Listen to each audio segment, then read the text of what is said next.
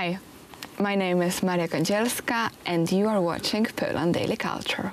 We're still talking about Adam Mickiewicz, examining his life when he was writing Pentateuch, his last great epic work written, and how it was presented later in film. So stay with us.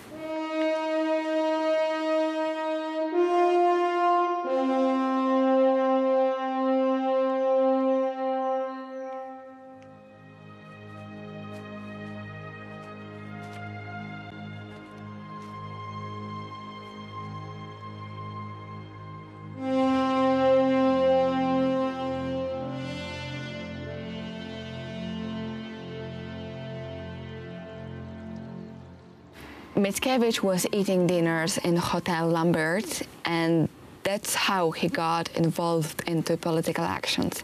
He was entrusted by the French government with a political mission to Constantinople, to Turkey. And that might not have been the greatest idea. He got involved, but unfortunately he did. He ended up in Constantinople, so in Ottoman Empire, in 1855, in the end of September. And he was accompanied by Michał Czajkowski and also by his friend Armand Levy, who was attempting to organize a Jewish legion in a similar fashion as Mickiewicz wanted to organize a Polish legion there in Constantinople. And while he was visiting a military camp in Constantinople, he contracted cholera and died in the same year.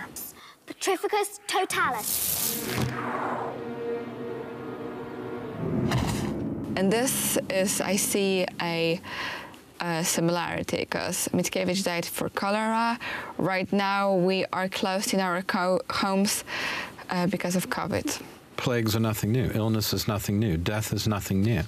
It comes to all of us. That's something that we apparently have trouble accepting these days. I suppose everyone individually has trouble with it. But to imagine it, what that means. But I want to say that, again, a parallel with Byron, because Byron also was mucking about and died in Greece. He was also rather a messianic figure. Both of them, these great poets, died and quite near each other, actually, geographically, and if not for exactly the same reason, and for similar reasons. Yeah. Yes, but though Tadeusz Boyżeleński, one of the greatest translators of French literature to Polish, find out conception or speculated that Mickiewicz in fact was murdered or poisoned because of his political influence, but it might not be true. Probably he really contracted cholera, as many others in those times, and died. He was at first buried in Constantinople, then moved to Paris, which is kind of funny because he was moved to Paris in 1855 and buried in Montmorency in 1861. So I'm wondering what happened to his corpse during this time. But if you might know that, well, they would always move people about. Chopin's heart was brought back to Poland, right? Yes, which is a very interesting story, because he was brought. Abroad. Chopin's heart was brought back to Poland by his sister, right, in a train, and she took it in her bag. She had it in her bag, in her purse. That. Just like we would take maybe a relative's ashes in an urn today, in a container or a box, and take them, transport them from the place where they were. Ashes is a different thing. When you transporting your brother's heart in your purse, it's something a little bit different, I would say. I wonder though if that wasn't just the equivalent of the way we, I mean, in some sense of, you could carry the heart, that's what I'm saying, or you maybe carry the brain if you wanted to be even more. But the heart was a thing. The artist's heart needs to be buried in their homeland. That's why we didn't leave Mickiewicz and Montmorency with all the others French artists. Well, that's interesting, but his brain was actually what was writing the poems. Yeah, but if you think about it biologically. I just throw that out there. I mean, it's a kind of a superstition anyway. But yeah, in a way, of course. It's a symbol. Also, it's a symbol when you want to visit the grave. It's a great movie scene. Just that train ride would be a great movie story, wouldn't it?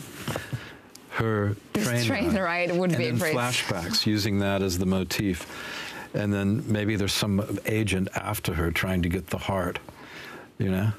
It turned into a little bit of a Hitchcock-type film. Might be, but in 1890, so Mickiewicz remains where this interred and moved to Austrian Poland, and entombed in the crypts in Krakow's Wawel Castle. It's the main castle of Poland. Yes. Where most of the famous people are buried. With a lot of them anyway. Number of persons of great importance, other great importance, which is a funny thing, along with Słowacki. So those two great Polish writers and poets who were dueling and fighting with each other ended up buried one next to each other in Wawel. Well, it's ironic, isn't it? Waiting for Poland to gain back his independence. The phantoms of Wawel, which are later described like this by Stanisław Wyspiański. Wyspiański, I was going to say, yeah. If you are interested in following Mickiewicz's steps, which are pretty interesting, because from Novogródek to Russian Empire, Moscow, St. Petersburg, through Germany, Rome, and then later Dresden, Paris, back, of course, to Wawel, where he is right now entombed as a symbol. Also, the greatest Polish literature and a symbol of Polishness, they are buried. You can, of course, visit his grave, but we more encourage you to read his literature and his poems, and you can start with Pan Tadeusz.